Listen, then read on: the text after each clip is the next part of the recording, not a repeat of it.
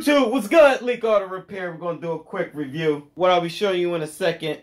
Matter of fact, just show you right now and stop playing around. So, we all see that right there. 4K Ultra HD Snap-on. We got the item number on the top right there. S actually in the middle on top of the Snap-on logo. SSX18P116. This is from Snap-on, so pretty much it's an action camera. Those who don't know what an action camera is, you ever heard of a GoPro? Then you know what an action camera is. So whoever came up with the idea of the whole GoPro thing was a smart guy. It's not that they came up with something that somebody could have came up with a long time ago. It's the fact that they was able to squeeze a nice camera that records great quality and something that can be like literally you can fit it in the palm of your hand and like squeeze on it. It's that small or whatever. So GoPro's been out for some time now, for some years now. I don't know how many years, but it's been. I don't think it's been around for a decade, but it's been around for a good time now. So this right here, my man Wrench and Dread. Get over to his Instagram, just the way I said it, Wrench and Dread. No ing, it's just in. Get over to his Instagram. He don't have a YouTube. I'm trying to get him to get a YouTube channel, so we getting there. But for the most part, he came in here yesterday and he showed me. He was like, "Yo, check this out." And I'm like, I didn't even expect, for him to be just popping up with something like this. But when he said, I said, "Yo, let me do a review on this joint or whatever." So he said, "Go ahead" or whatever. So he gave me the day to make use of this, and then because I think he want to start filming on it tomorrow. So as you can see, whatever features, and well, it lists right here what it comes with. So it's basically is a 2-inch LCD screen, comes with Wi-Fi capability. The only time I use Wi-Fi on my GoPro, I got the Hero 4. I use it for the app, and within the app I can control it remotely. So that's what I will use it for, Wi-Fi. I don't know about this. You can do the same thing. Well, maybe it's just to figure out. If you see all down here, these like little adapters and little mounts and stuff like in the base for it and everything, and a couple, I think it's some 3M type pad that whatever. You got your housing, your screen, whatever, charging cord, cleaning cloth, all that, whatever. Everything what comes in here, it's right here. So we flip it to the side. Like I said, right here it tells you, so y'all get a good view. It tells you what it comes with. So the SD card, it does come with a battery. Don't worry about the battery. Now, one thing I don't like about the battery, well, we'll get into that in a second, but let's talk about what it includes. So, like I said, waterproof case, back door, USB cable. You got your mounts, you got your base, you got your clips. The SD card is only 4 gigs. 4 gigs, a lot of you probably only get like 10 minutes of recording. Not even 10 minutes probably. I don't know. I could be wrong. But 10, 15 minutes of recording, that's not a long time versus on what I use for my GoPro. The SD cards are 32 gig and I get at least like an hour. I take it back 2 hours and 11 minutes of recording. So maybe this could get you 15 minutes or 20 minutes. I don't know. But with the 32 gig, I could get, like I said, 2 hours and 10 minutes of recording exactly. That's what it says. So let me flip it around to the other side. See, this stuff right here pretty much just lists the specifications. It is 4K, as we said. You could step down to 2.7K at 30 frames per second. It does 1080p at 30 frames. It does 60 frames. Someone's calling my phone. Let me add to screen it, but let me redo this again. Like I said, 4K, got 2.7K. 1080p, it can do it at 30 and 60 frames. It does 70-20 at 30 and 60, and you can switch it up to 120 frames per second on a 70p. Now, 4K, most of y'all ain't gonna be ready for 4K because a lot of people ain't ready for 4K like that. I ain't ready for 4K like that. Nobody got 4K TVs, a lot of 4K products. So, not saying you can't use it. You can. It's just that if you step down from 10K and it goes to 1080p, you lose a little bit of quality, but you will have better quality because it was recorded in 4K, but you're just stepping it down to 1080p. Cool. So the video format it gets recorded in is MP4, typical camcorders. There's loop recording. I'm trying to burst shots, 5, 10, whatever. It does, it got like, I did say that, it got self timer on there. That way you can set it and go run and haul ass and hop back in the picture. Date stamp, you want to stamp it like a little watermark drawn in the background, you could take it off because that's Gay already seen that feature. Got the white balance. It's good to have. The shutter control. I'm trying to figure out, and it just lets you know what operating systems you can use this. View angles 170 degrees, whatever that means. I don't care. I just need to know if this lens is cool, if everything look Gucci. That's all I care about. LCD screen is 2 inches.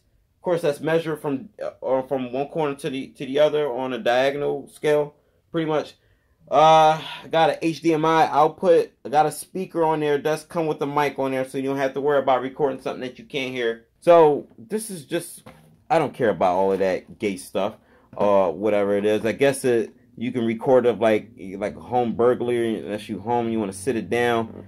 You want to go diving, marine sports, whatever, outdoor sports, car recorder, like that DVR crap that people like to keep in a dash in case just to pay attention for like accidents or just to catch something on the road when you're driving. Those are starting to become real popular. So I went already ahead and open up the box already, of course. Sorry I'm losing focus or whatever, but give me 1 second. I've been went in and opened up the box because I had to test it out. So the way I'm pulling it out is the way, it's exactly everything you see. Nothing else is in the box. So of course you got the camera right here.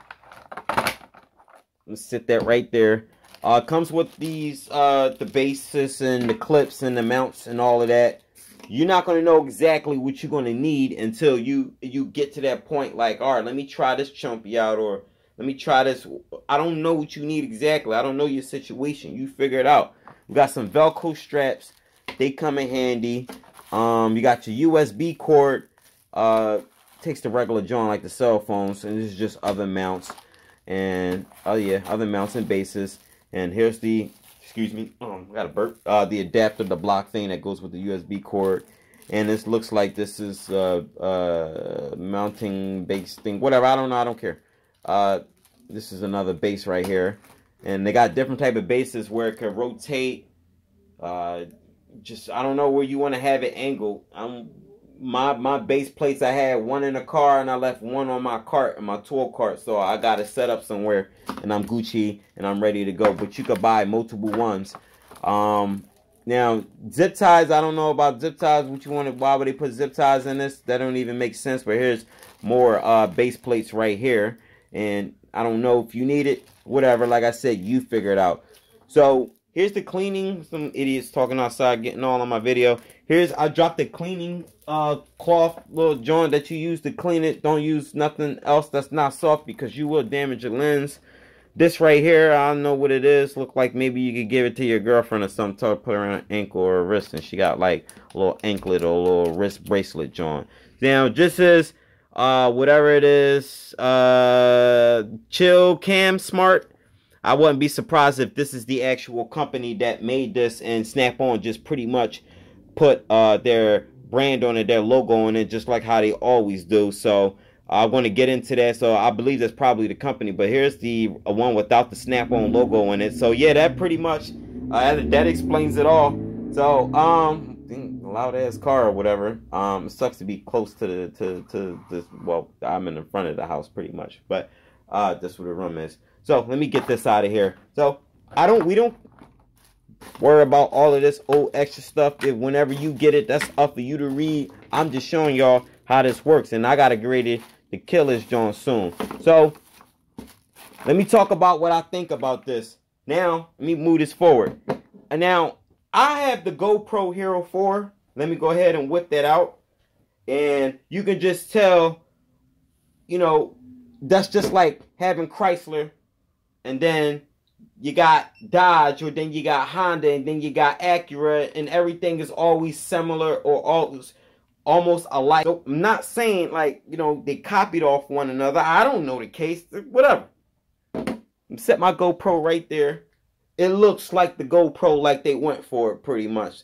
Now I noticed mad things that's different about this. Like for one, like it's lightweight. When I say lightweight, the GoPro is a little bit heavier than it. I can literally knock this off. I can stand this up on the desk and like literally inhale and then blow that crap out, and it'll knock it all over. Like literally, like a little bit of, it doesn't take much for this to fall over is what I'm trying to apply pretty much. I tried it with my GoPro. My GoPro's sturdy because it has the weight to support it. So it's pretty much lightweight. The controls on it is similar. As you can see, you got this right here, and then you got that right there. It's very, very similar. The buttons and the whole where everything is laid out is not exact. It just looks similar, but one was here before the other. So let me go ahead and take these out so you guys can see. One thing I noticed about the battery got this, that the GoPro comes with more amps. That battery comes with more amps. So this Snap-on version 1 comes with less. So I don't know how far you could go on within like using it, how long it will last you. I don't know all of that. That's for you to decide. Trying to take this out of the little skeletal housing thing, and it looks like to take it out, if you slide this over and stick your fingernail under here and then lift up, which is really dumb. So go ahead and slide it out. Now I'm gonna set that right there so that way you guys can see. So as we can see, it looks very similar, right? Looks alike. Side by side comparison, it's almost the same size. Maybe the Snap-on one is a tad bit wider, but the GoPro is heavier than it. I know y'all wondering what's the quality. I'll show you in a second. Just be patient. I'm just doing a review, so y'all be cool. Y'all want to know how this works. So turn the power on right here. One thing I don't like, as you can see, my GoPro, when I turn it on, just 1 second, I got a little screen in the front that displays me something. This right here, when you turn it on, it's like you don't hear anything. Just hold on to it for a second or two, and then flip it around, and then you'll see, let me put that off to the second, you'll see whatever this crap comes up. The screen is, I don't know if it's bigger, or actually it is bigger than the GoPro, but quality wise the GoPro picture is a lot better from the camera side.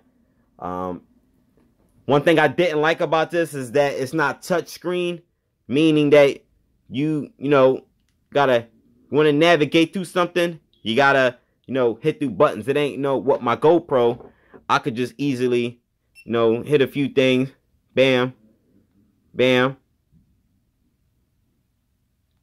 just like that, I'm in there. Versus you can't do all of that with the GoPro. You want to switch in between your screens, just hit the OK button on the top. Actually, that starts a recording, so that's not recorded. You hit the power button in the front, keep hitting it, and it'll come over to your camera, 12 megapixels, and that's where they had it set up. Of course, you can change that. If you have 720 with your frames running extremely fast, that's up to you, whatever. I don't know how you want to do it. If you want to go to the screen where you want to play your videos, cool, right there. The settings is right here too, and whatever it is. If you want to go up and down, once you select it, you select this with OK, and then you use these two buttons right here. One of them is Wi-Fi dedicated button, just like how on a GoPro. On the side, if you push the button, it'll automatically connect you to Wi-Fi, get everything set it for you, so you can see this is where the microphone at, and this is a down button, up button, like I said, and then you'll see the Wi-Fi logo joint right there or whatever. So all in all, it ain't really nothing much else to talk about. I mean, do I like it? I will find out in a second after I watch this video myself. But here's a view of how it looks. Went to a park around in the neighborhood, and just wanted something with a lot of space so that way it could get good coverage and everything. So you can see the difference. To the left is the GoPro. To the right is the Snap-on stamp version of the GoPro, whatever company. And you can tell which ones look better. Clearly the GoPro looks better. I want to say it's too much off, or I mean I could like say a lot of cons and stuff, but it ain't too bad for a knockoff GoPro pretty much. I'm surprised Snap-on like went with this. So clearly GoPro has the better picture, has the better device, but the difference between the two and price wise is My man said he paid maybe $150, $160, $170 for this. So let's say he ain't spend no more than $200 for this. He spent less than $200 for this. This GoPro Hero 4 is kind of old. I think they got what they on the 6th model now, probably, or the 5th or 6th model, I believe. Like, this is a couple years old, maybe 2-3 years old. When it came out, it was literally over $400. $400 for this, but that explains why it's expensive, because of the quality it delivers. So if we argue that the GoPro is better than the Snap-on one, well, let's just say the GoPro is more expensive, and it comes with more features and specs and stuff. So whatever you guys think of this, would you buy this? Do you have this? You know somebody who got it? Do you like it? Whatever, leave it in the comment section. Anything you wanted me to test out before, well, I'm pretty sure I can retrieve this camera back again once I give it the wrench and dread. But if you need me to retrieve it back from him and to do some videos, test it out, whatever, we'll figure it out. Just wanted to do a quick review, let y'all know what I think about this product. Oh, real quick, you want to know, like, mounting straps, head straps? Now, they didn't say anything on what website you could go to. Maybe in that little booklet thing that they left inside of the box, I probably could go to a website and order accessories. But the good thing about the GoPro is that I could go to Best Buy or Walmart or anything that has GoPro stuff. Walmart, Best Buy got a especially Best Buy got a GoPro section. And in the GoPro section, it got all types of accessories, base clips, head strap, mounting strap, chest strap, whatever you want to use. Like, I use a head strap. The head strap I use for when I do my how-to videos and stuff, and I got both hands free, and I got something recorded on the top. I'm Gucci. I'm golden. But as far as other additional accessories, that's something for you to figure out. Maybe I'll figure it out for you. Leave it in the description. I don't know. So, cut the video short. It's Leekautorepair. Make sure you hit the like button. Make sure you guys subscribe. Look out for the next video. And you guys want any shirts? Shirts is starting off, it's $20, of course. No, I'm sorry. The shirts is $25 plus shipping. So we'll figure it out. You get cash at me. Email me at leekautorepair@gmail.com. You can find that information in the About Me section. So I ship wherever in the U.S. If you want me to ship internationally, I don't care. I'll ship, but you're paying for it, and we'll figure it out. Whatever. So, what else? Follow me on the Instagram. Instagram is Leekautorepair, Gmail. No, I'm giving it to you wrong. I'm giving you my email. It's just the same as my YouTube. So, it's Leekautorepair spelled the exact same way. No, I'm not on Facebook, so I just do Instagram and YouTube. Look out for the community posts. I try to post, getting more active, because that thing is no different than Facebook or Instagram. And it's a good way to interact with everybody. So, I'll be sure to do some more community posts and stuff. Anybody, whatever questions y'all got, comments, concerns, figure it out. I ain't gonna hold y'all up, so I'll let y'all.